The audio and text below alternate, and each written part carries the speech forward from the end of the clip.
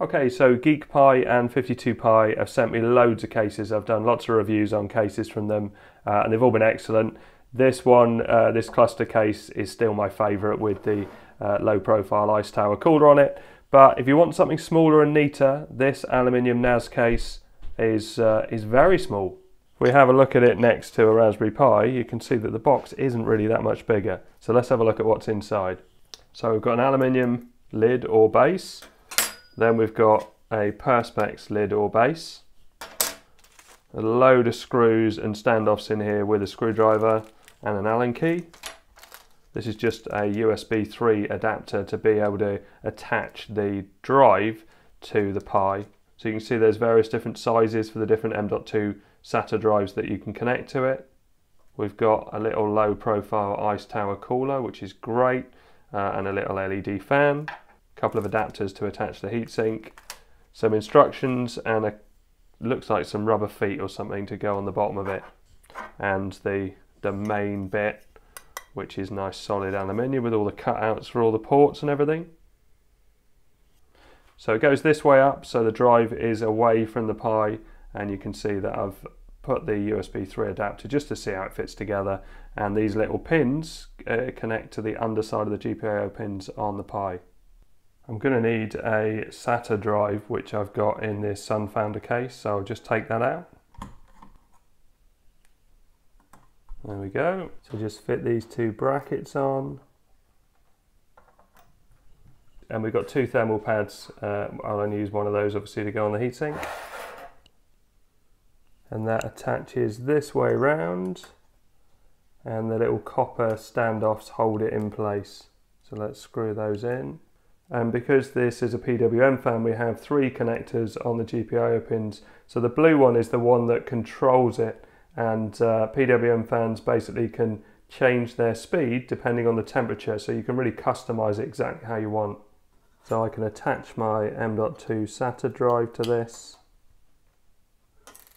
and pop that in place. We have two different places as well for different sizes, but mine's a 2280, so that's fine. Is it not a magnetic screw? It's not a magnetic screw, which is annoying, and I've now dropped it. Well, that screw took way too long to find. I don't know why these screws aren't magnetic. It does make it frustrating if you're trying to put it in. There we go. And there's not a bit in the book, but obviously these screw onto the bottom.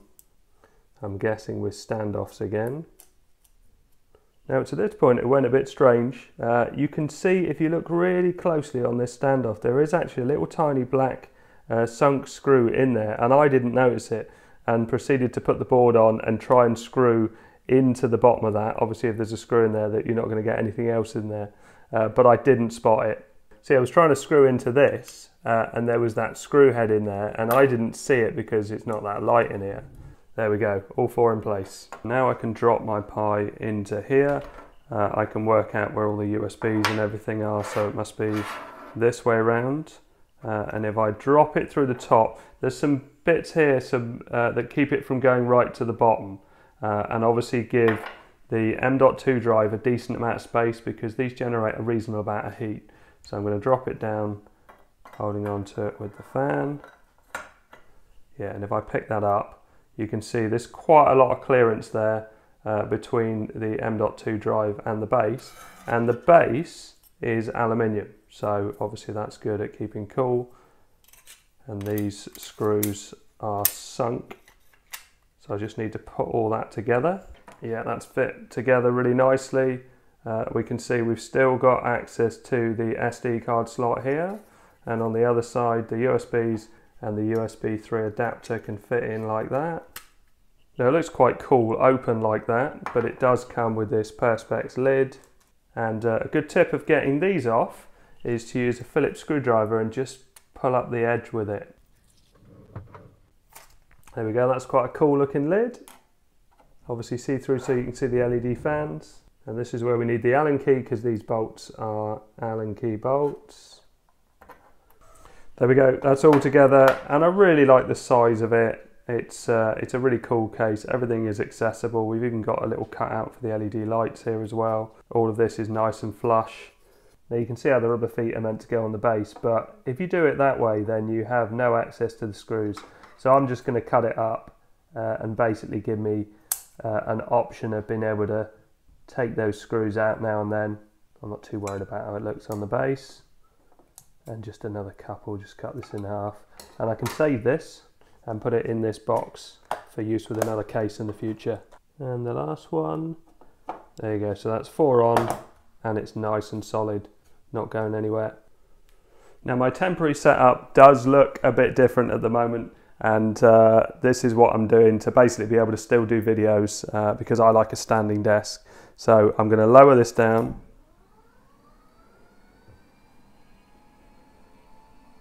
And this is only a temporary thing, but it's a work in progress. I have my LG monitor here, which I can pull up and just plonk on the desk on this arm, and I can use it with my Pi. Because the back part of the room, so this will become my kitchen. Basically this wall's staying, this wall is going, and also this wall is going as well. So we'll have one very big sort of kitchen diner at the back, and that's where I have my desk. But for the moment,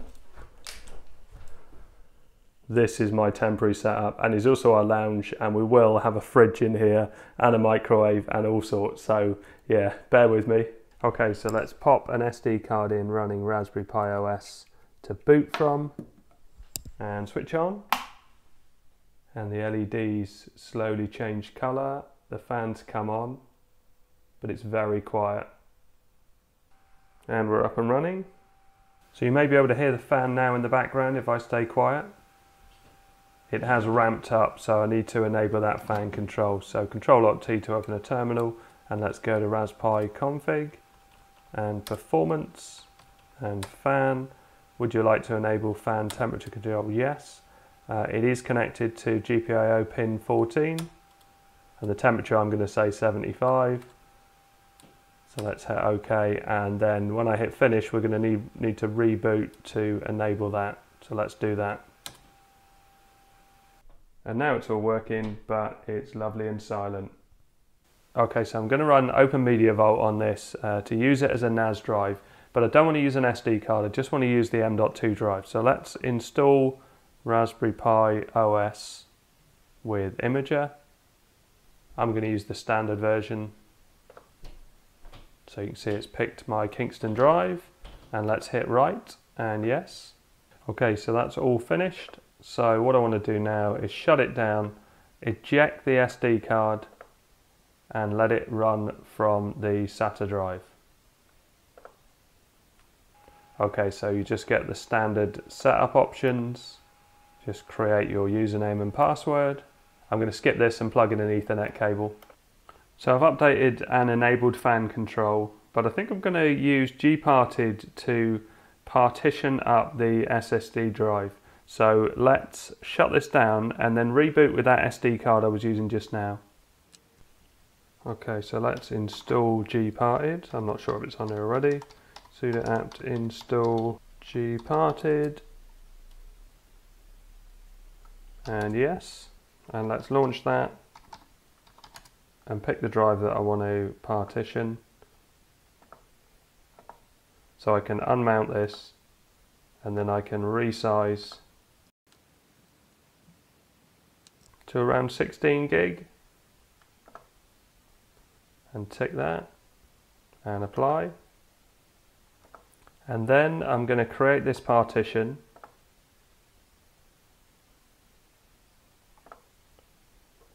as an extended partition and add, and let's format that as ext4 and tick to apply all those changes and close that down. So now the operating system will run on 16 gig or just under, and then I've still got nearly 100 gig to use for my NAS. Obviously you can use a much bigger drive for this, I'm just doing it to test it out.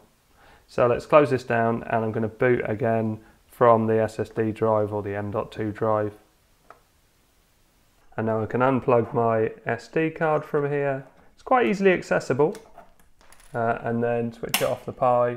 Wait for this light to go out and switch on again. We've got a little white light that comes on here for disk access, which is quite nice. And let's install Openmediavault from the GitHub. Oh, it doesn't let me do it. with a desktop environment. Interesting. Right, so I can change that in Raspberry config.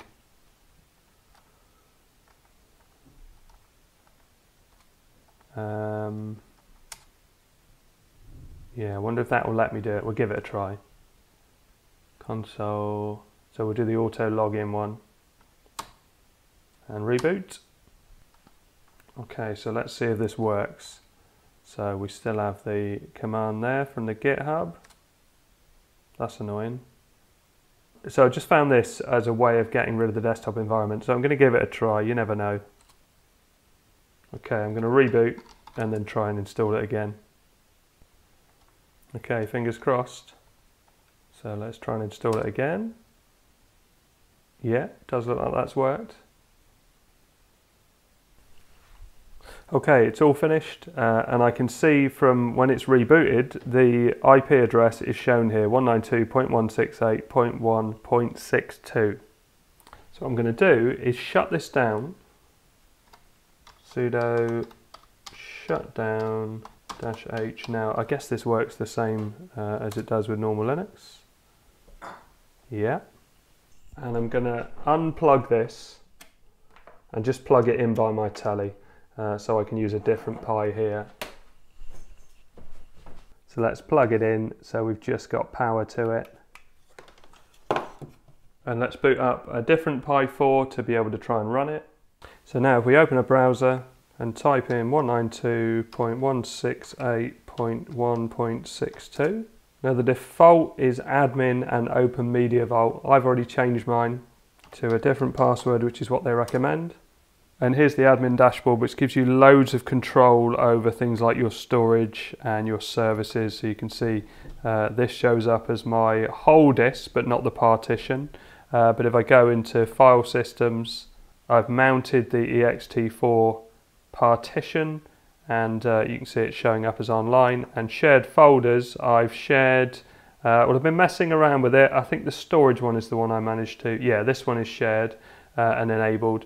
So basically, if I go into the file system on this Pi and go to Go and Network, I used to only have my WD NAS drive, but now I've got these two partitions. This is actually the 16 gig partition on the Pi, but this is the SMB share, and this is shared across my network. So if I double click, I managed to copy this MP3 file over from a USB stick onto the M.2 SSD drive, and I can also access this on my M1 Mac. So if I go into files and storage, you can see the MP3 file is there, and if I press space it will start to play, and so that's playing from the NAS drive behind. And if I want to use my Apple TV, I've got an app on here, File Explorer. And if I go back just to show you that it shows up as Raspberry Pi 2 and storage. And you can see the same MP3 file on there. Let's just turn it up a bit. I've got it going through my HomePods.